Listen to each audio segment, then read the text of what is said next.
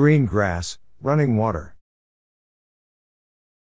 Green grass, running water opens with an unknown narrator explaining the beginning, in which the trickster god Coyote is present as well as the unknown narrator. Coyote has a dream which takes form and wakes Coyote up from his sleep. The dream thinks that it is very smart, indeed, the dream thinks that it is God, but Coyote is only amused, labeling the dream as Dog, who gets everything backwards.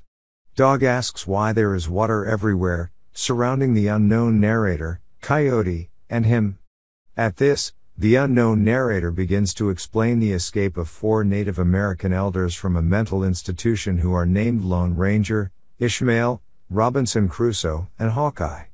The elders are each connected with a female character from Native tradition, First Woman and the Lone Ranger, Changing Woman, and Ishmael, Thought Woman and Robinson Crusoe, and Old Woman and Hawkeye. The book then divides into 4 main sections. Each of these sections is narrated by one of the 4 elders.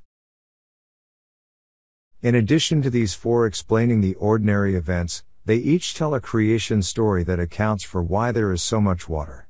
In each creation story, the 4 encounter a figure from the Bible of Judeo-Christian tradition, as well as the Western literary figures from whom each derives his name.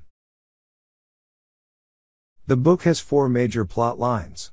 1 follows the escape and travels of the elders and Coyote, who are out to fix the world. Dr. Joseph Havaw and Babo, his assistant, try to track down the elders.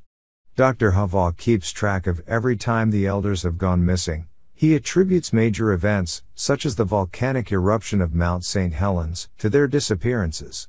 The second plot line follows Lionel Red Dog, Charlie Looking Bear, and Alberta. The third plot line follows Eli Stands Alone, Lionel's uncle, who lives in his mother's house in the spillway of the Bawling Dam.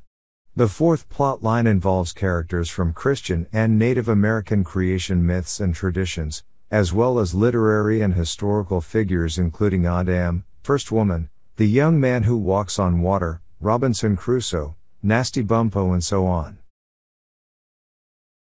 The climax of the novel approaches at the time of the traditional Blackfoot annual ceremony of the Sundance. Ultimately, the dam breaks due to an earthquake caused by coyotes singing and dancing.